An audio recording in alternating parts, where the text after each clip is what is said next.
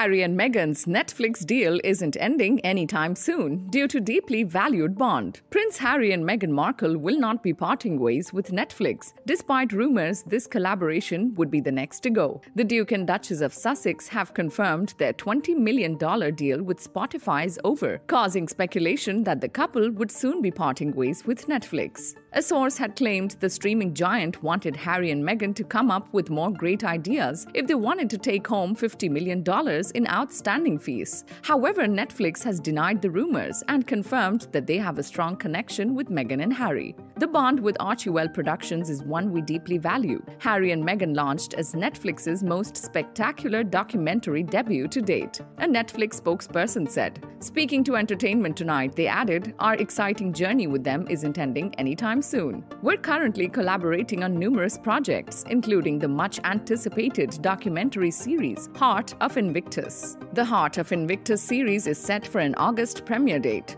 Meghan and Harry's explosive docuseries went down a storm earlier this year, becoming the streaming giant's most watched documentary. Subscribe to our channel for the latest on your favorite celebrities. Like, comment, and share, and don't forget to press the bell icon for notifications.